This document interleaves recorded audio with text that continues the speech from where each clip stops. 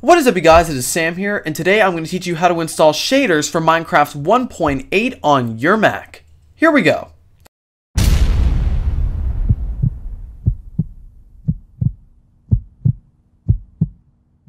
So the first thing you have to do is head to the description below for a link that leads to a Minecraft forums thread that should start like this: Shaders mod updated by Karyonyx. If you head here under the For Minecraft 1.8 tab, as of this video, there is only an alpha version available. However, as time goes on, more versions will be available under the For Minecraft 1.8 tab. So if I click alpha version 2.4.3, this is exactly what it says. Not compatible with Optifine, Forge Mod Loader, or Forge. Minecraft 1.8 is required. It must be installed before you install this mod. So the download is right here under download page 1. Once that is done, you should have a file that looks just like this. This is the .jar installer for the shaders mod. However, we need to install Minecraft 1.8 first. Click New Profile. Let's call the profile 1.8, and let's use version Release 1.8. Then click Save Profile. Click the 1.8 profile, and then click Play. Once that is done, click Quick Game.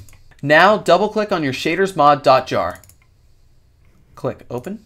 It warns you to close the Minecraft launcher before installing, and it is going to install to Application Support Minecraft, which should be the correct file location. Click Yes. Go through this quick license real quick. Click OK. Then click OK. Open up your Minecraft launcher once again. A new profile should be created called 1.8-shaders mod. Make sure that profile is selected, then press play.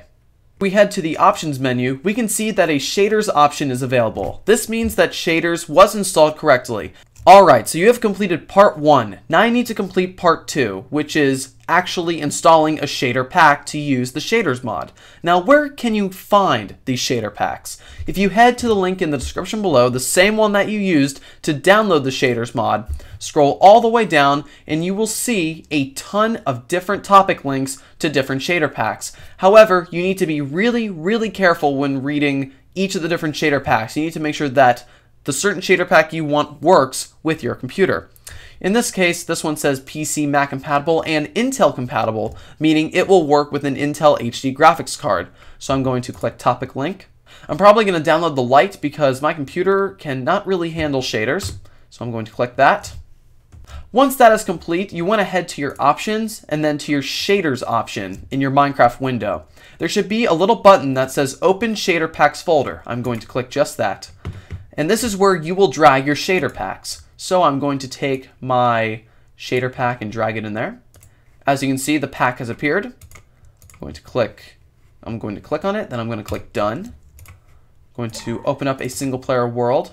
Now the shader pack sort of works, but remember, this version of the shaders mod is an alpha, meaning there will be bugs. As you can see, there are a lot of flashy elements around, and otherwise, the other shader elements are noticeable. You can see the shadows, you can see the light glare, but remember, this is an alpha version as of this video. A better version will be available as time goes on. And that is pretty much it, ladies and gentlemen. Thank you so much for watching this video. If you have any questions, comments, or concerns, please leave a comment below. I will happily answer it. If you are new to the channel and you want to subscribe for more cool content, make sure to hit that subscribe button down below. And if you really enjoyed this video, hit that like button down below as well. Alright everyone, I am Sam, and I'm signing off. Always been in the description of several of my videos. My Facebook is facebook.com/MadDogTheRobot. My Twitter is @MadDogTheRobot. My Google Plus is +MadDogTheRobot. My Twitch is MTR Streams. And I believe there's one more. Yes, a subreddit. I have a subreddit. I created it, I think, a month or two ago. And if you are a heavy Reddit user and you want to subscribe to me on there, feel free, if you want to, of course. And another thing about the subreddit that is important, that is where I will be putting my hefty written updates that I can't write in more than 140 characters, or on a Facebook page or on Google+. That is where all of the written updates are going to go. So everyone, just to say that again, all written updates are going to be on the Mad Dog